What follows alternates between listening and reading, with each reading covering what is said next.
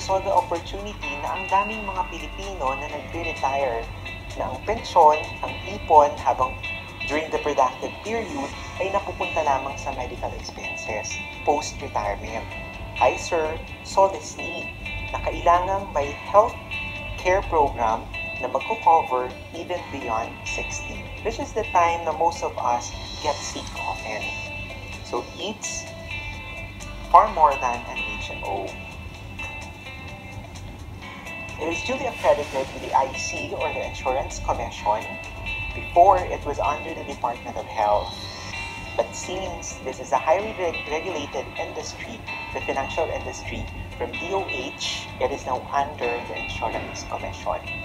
It is also registered under the SEC or the Securities and Exchange Commission as a healthcare provider with an authorized stock capital of 160 million pesos, which is more than triple of the 50 million minimum required by the SEC.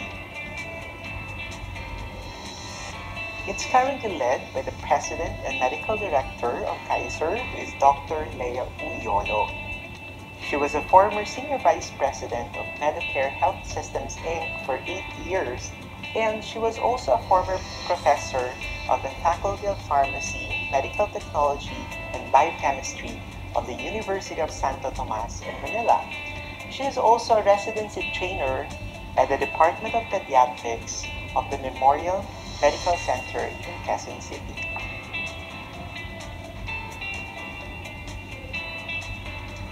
In this discussion, I made an outline, compartmentalized, with the hope that it will be easier to understand. And for my part, it will be easier to discuss.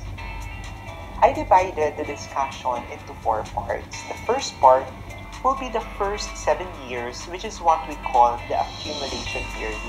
Ito yung panahon na nagbabayad tayo or nag-invest. Clear sa contract ng obligasyon natin ay 7 years lamang. After the 7 years, we now call it extended period, which covers the 8th to the 21st year. So after natin magbayad, on the 7th year, it will be followed by the extended period. And after the 20th year, after it matured, we now enter in the so-called long-term care period. In this period, we can feel na worth it yung sacrifices natin to invest on part 1, to wait on part 2, and now, more or less, we are retired. Dito napapasok yung importance at significance ng long-term healthcare natin from Kaiser. The last part would be some important information and reminders that I want to discuss to clients, to prospective clients about Kaiser. So let's start. First part is the accumulation period. These would include the area inside this rectangle. On this case, we have a client age 22. Since 7 years ang period of payment, he will finish at the age 29. During this payment period or accumulation period, ito yung benefits niya, yung nasa box na yan. We will discuss those benefits and details in the next few slides. So let's examine the numbers on this illustration. Plan type is K100. Installment amount is 58,000 plus a year, although you can have it monthly, quarterly, semi-annual, or spot cash. The contract price is equivalent to times 7 of the annual premium, which amounts to 411,750.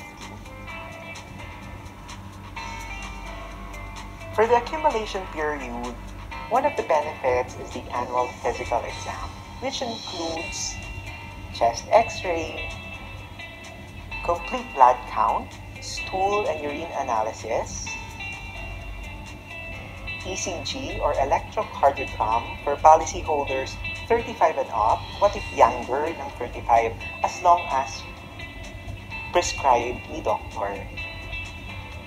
And for women, 35 years old and above, they have yung pap smear test. Again, what if younger? Basta prescribed ni doctor. For the dental benefits, we have simple tooth extraction.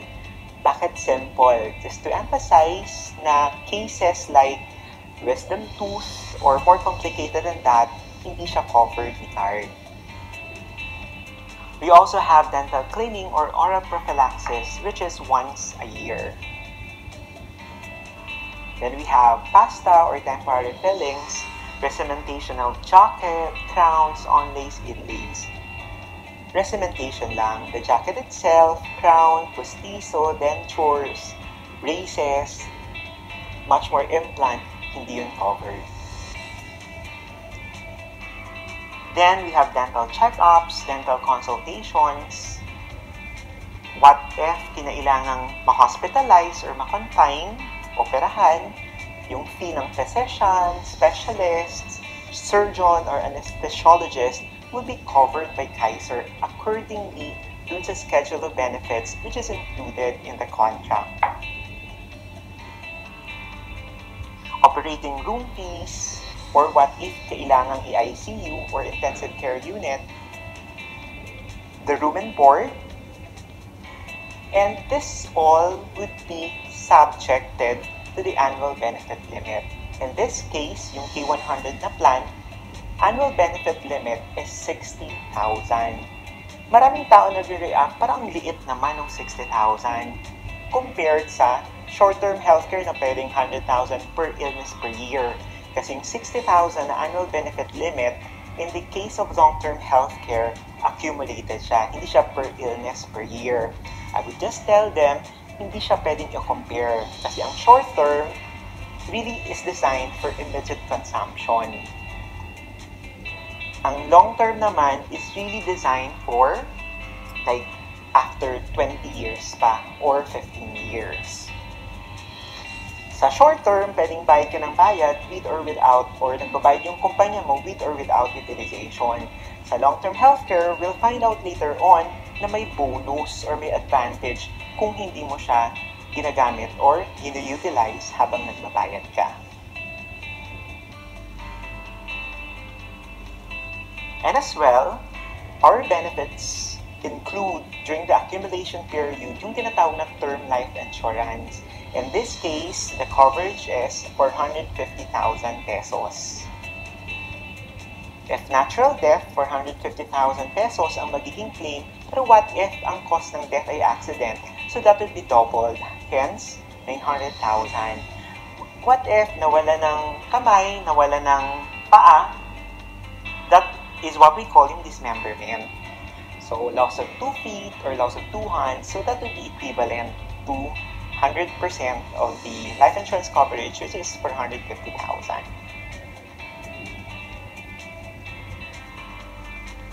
Meron din tayong waiver of installment and premiums due to total and permanent disability. What if yung policy holder on the 3rd year na aksidente, hindi namatay pero na-disabled? So, dapat yung disability should be total and permanent, rendering na yung policy holder wala ng capacity to work, wala ng capacity to earn income, kaya i-waive yung natitirang premium. And as well, what if namatay habang nagbabayad within the 7 years, i-waive na rin yung natitirang premium. Example, namatay yung policy holder on the 3rd year, ilan pang taon yung tira, so 4, 5, 6, 7, yung 4 na taon na hindi pa bayad, waive na yung premium nun. Kung sino man ang beneficiary niya, i-release ang Certificate of Full Payment plus the Term Life Insurance Claim.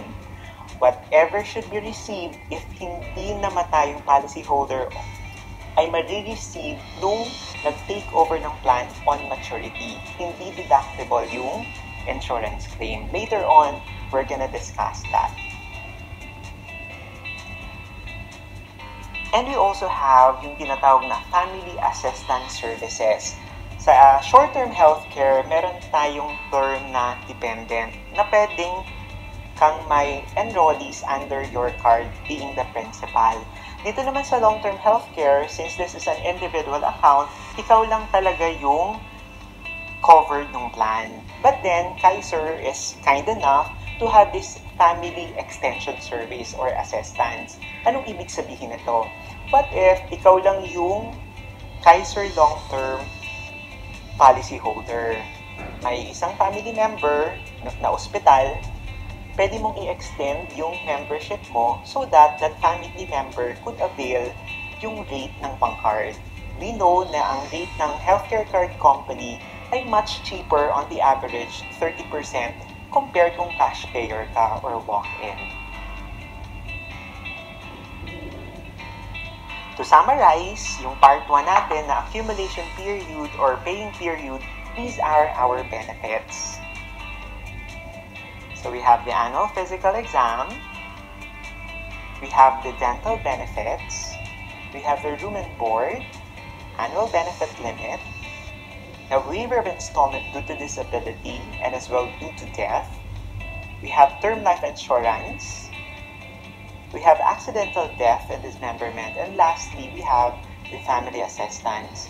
So from part 1, the paying period or the investing period, sometimes I call it investing period, will be followed by part 2, which we call the extended period, which covers the 8th to the 20th year.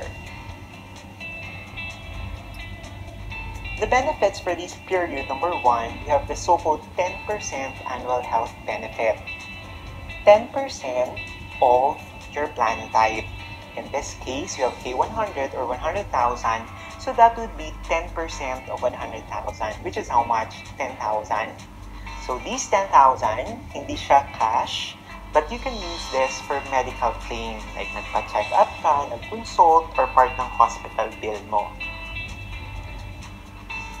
What if hindi mo na-consume yung 10,000? So that would be rolled over to the following year. At ang maganda dito, yung interest the previous year, mag-i-interest din the following year. How is that? So dito, meron tayong 10,000 on the 7th year, so 10,000. Dapat ang total dito is 20,000 lang, right?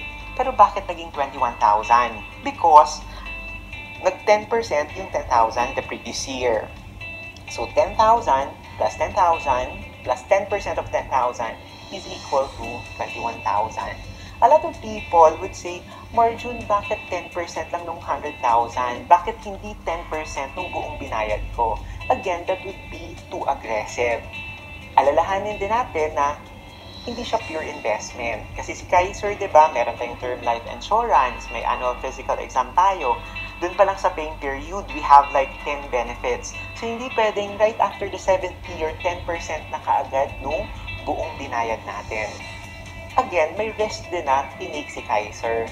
Kaya for me, yung 10% of 100,000 would be fair enough and at least healthy or sound strategy ng isang financial institution. Kasi pwedeng sabihin, 10% ng buong binayad, that would be too aggressive. Baka naman pumalya yung kumpanya. So again, everything is designed and everything is planned. First, again, we have the 10% annual health benefit. Mapapansin natin dito, di ba 7 years to pay, tapos 13 years yung extended period. So 7, 13. 7 years to pay, 13 years to mature. 10,000 a year for 13 years. 10,000 times 13, dapat 130,000 lang siya. Pero bakit naging 269,750, which is more than double of 130,000? Because the interest is compounding or compounded. Yung interest the previous year ay nag-i-interest din, and so on and so forth. Second, we have the additional health benefit. We have 10% of our plan name here. Then we have an additional health benefit which ranges from 3% to 13% of a portion of what we invested during the 7-year accumulation period. Yung base na yun, hindi yun declare, but this will give us an idea that this is variable and it really depends on the market, on the performance of the market.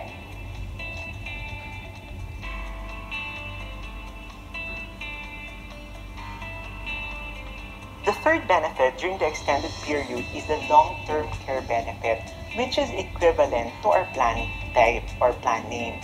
We have 100,000, hence we have 100,000 here.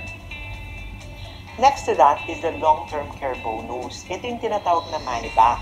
Remember that during the accumulation period, may annual benefit limit tayo na 60,000, which can be used if ever we were hospitalized. Pero what if hindi mo siya nagamit kasi may short-term healthcare ka from the company? Yung 350,000 na to, ima-money back sa'yo, which is equivalent to 85% of the total contract price.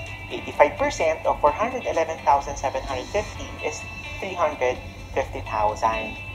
What if once mo lang nagamit yung 60,000 during the 7-year paying period? Prorated ba siya? Hindi. All or nothing.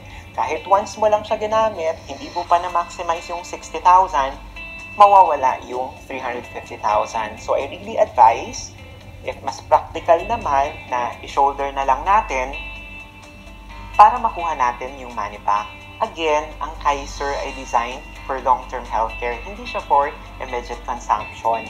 Kaya itong long-term healthcare natin is much better if it goes along well with a short-term healthcare. Total that you will get on maturity or on the 20th year, in this case, di ba 29 natapos yung example natin, so 42 years old na siya noon. If we get the total of this, it will amount to 1,166,169. At this stage, we call yung maturity ng plan good as cash na tong pera na to. May option ngayon si policyholder kung stay put, partial withdrawal, or full withdrawal. But I would advise na stay put, or kung mag-withdraw man, partial. Why? Because after this, i-reposition yung pera natin, i-reinvest yan sa facility na medium to low risk. Projected average is 10% a year compounded. Example, after maturity, a year after that, we'll be having 10% of this, which will be equal to 116,617. So may option si policyholder kung kunin niya yung interest or again, stay put para mag-interest the following year. What if hindi niya ginagalaw? Umabot ng 2 million. So yung 2 million na yon, good as cash. But if nagkasakit siya, 200,000 ang bill, 2 million minus 200,000, how much is the balance? 1.8 million. Yung 1.8 million na yon, yun yung isa-subject sa 10% interest. What if hindi naman nagkakasakit, hindi na hospitalized? Again, we said it's as good as cash. So, pwede kang mag-withdraw, but whatever the running balance is, mag-withdraw ka ng 200,000 from your 2 million, the running balance is 1.8 million. The following year, 10% will be based on 1.8 million. What if hindi talaga ginagalaw ni policyholder? Aabot yung sa long-term care period, umabot siya ng 60 years old, wala siyang ginawang withdrawal or consumption. Projected here, at the age of 60, this 1.17 million would amount to 6,483,800.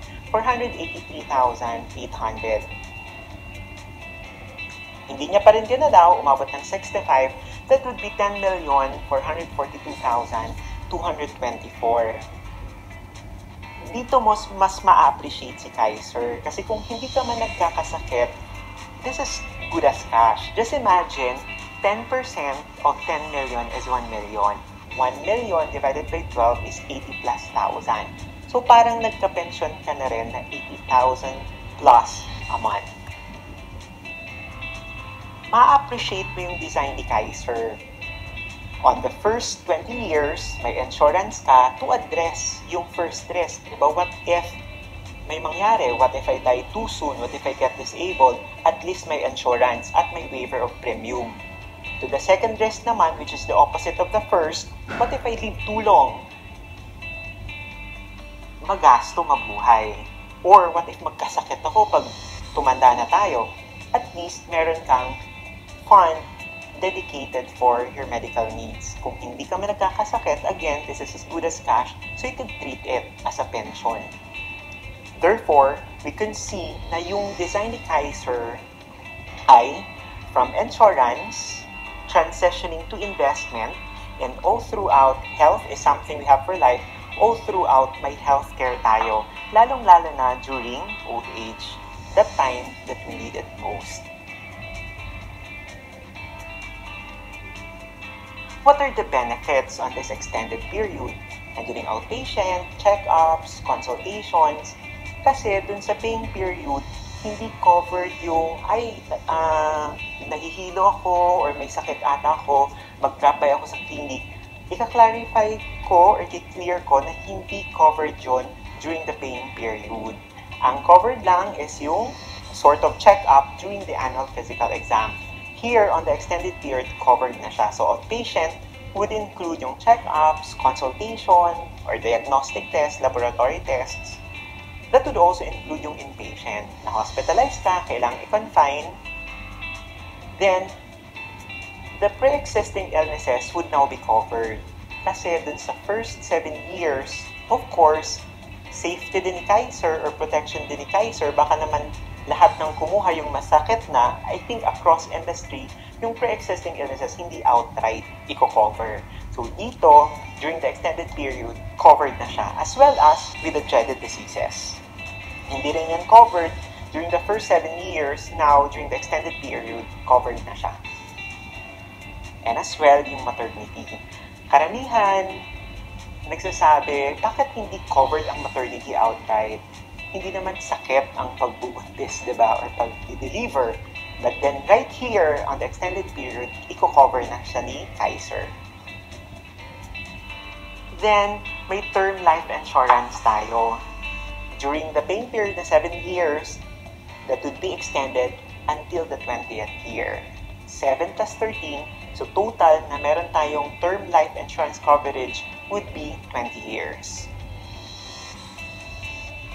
That coverage of 450,000 if natural death would become doubled if accidental. And during this extended period, we mentioned earlier, meron siyang 10% of your plan name. In this case, 10% of 100,000 is 10,000 a year compounded annually. Yearly bonus, this is in a form of dividend. And if you mention dividend, this is not actually always guaranteed. To summarize, the second part, which is the extended period spanning from the 8th to the 20th year, we have outpatient benefits, inpatient benefits, pre-existing illnesses are now covered, dreaded diseases are now covered, maternity, we have term life insurance, accidental death and dismemberment, 10% yearly health benefits, and lastly, we have the yearly bonus. Kaiser is integrated with PhilHealth. Pag na-hospital ka, nagkasakit ka, kung ano man yung coverage na ipoprovide ni PhilHealth for that particular operation or sickness, kay PhilHealth muna. Then whatever is left, according to limit ng Kaiser plan mo or magkano ang value niya, saka pa lang papasok si Kaiser. What if walang PhilHealth yung policy holder? As a policy, iso-shoulder nung policy holder yung dapat sana makover ni PhilHealth kung may PhilHealth siya or enforce yung PhilHealth niya. After which, dun pa lang papasok si Kaiser. Again, I would like to remind, mura lang naman ang monthly premium ni PhilHealth. I think 200 or 300 pesos lang naman a month.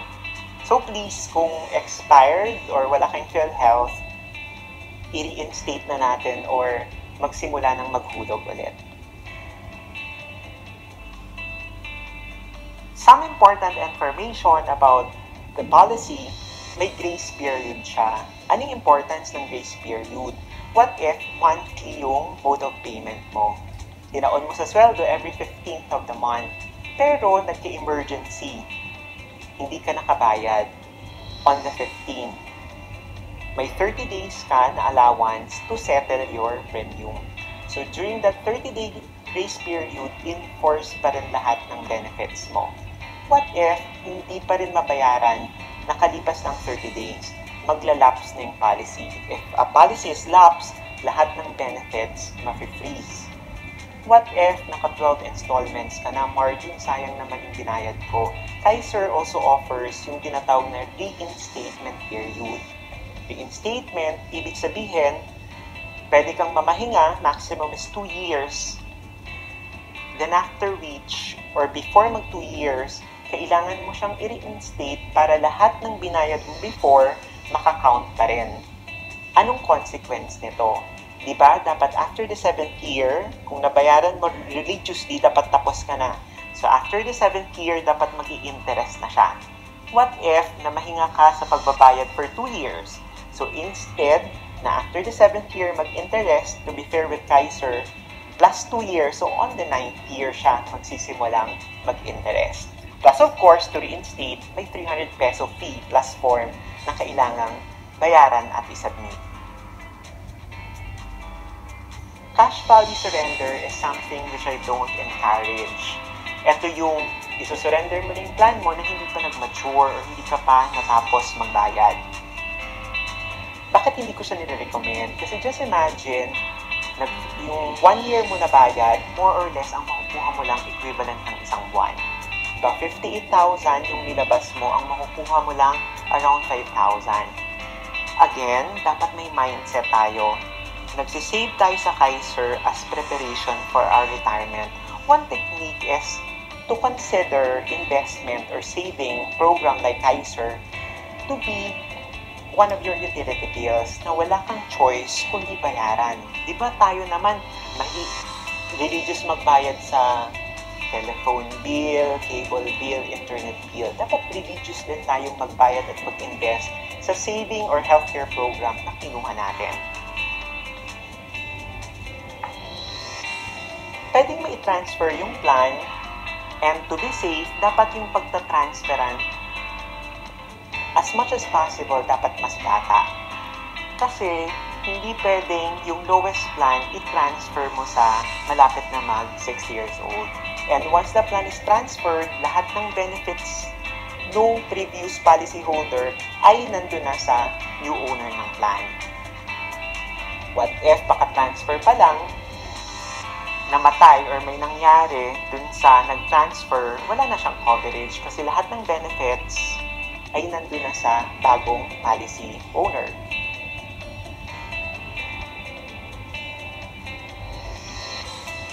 Mode of payment, we have monthly, quarterly, semi-annual, annual, or sa mga tao na ayaw nang may intindihin for the next 7 years, ginagawa nilang spot cash. But then with spot cash, nadidefeat yung purpose ng waiver of installment due to death or disability. Since nabayaran na ng buo, wala nang i-waive na tirang premium. Sa mode of payment, take notice na yung annual, makakatipid ka compared sa monthly. Kung 582 yung monthly, yung annual lalabas times 10 lang nung monthly. Yung semi-annual, makakatipid ka ng isang buwan. Yung quarterly, more or less 500 to 1,000. Anong advantage? What if wala ka pang-annual pero may pang-monthly ka? Hihintayin mo ba na, sige, iipunin ko muna yung pang-annual ko before ako mag-start para makatipid? I would actually recommend na i-monthly mo na muna kung hindi pa kayang i-annual. Para outright, at least may coverage ka na. And at least yung first day mo before ma-finish mo yung plan or before mo ma-full payment yung plan, nagsimula na. After all, pwede tayong mag-amend ng mode of payment. So from monthly, pwede kang mag-quarterly, semi-annual, or annual. The restriction is hindi pwedeng mag-downgrade. Once you upgraded to semi-annual, your choices are you stick to semi-annual or upgrade to annual. Hindi pwedeng bumalik sa quarterly or monthly.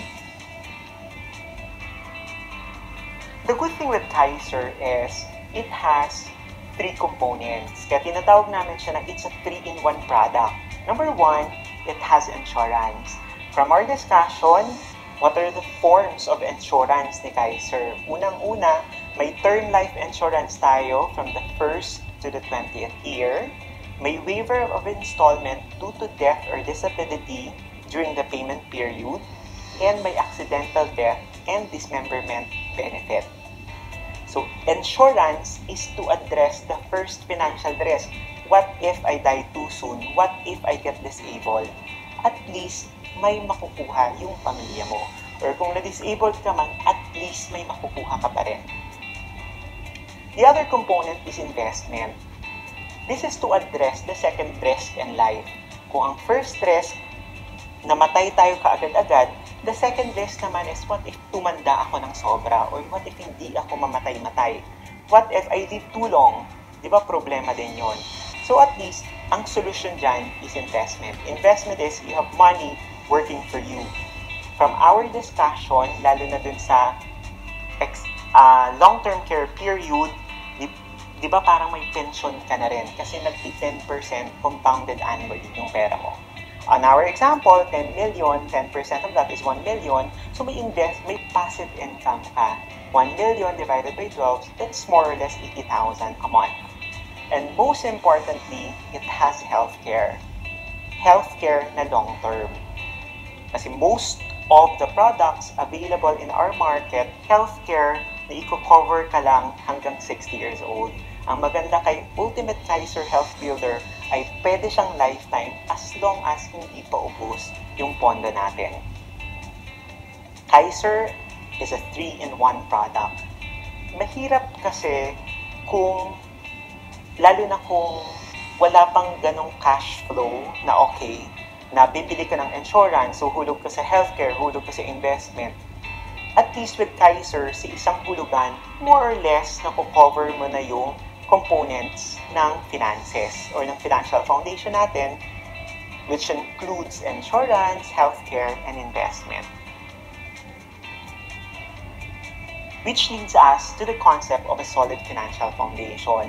Ano dapat yung itsura ng financial foundation natin na pulido? Ibig sabihin, may mangyari man, at least nakatayo pa rin. Hindi yung may nangyari, bumagyo, lumindol, anong equivalent nun sa finances natin, na wala ng trabaho, nagkasakit, tumba tayo kaagad, may benta ng ari-arian, mangutang.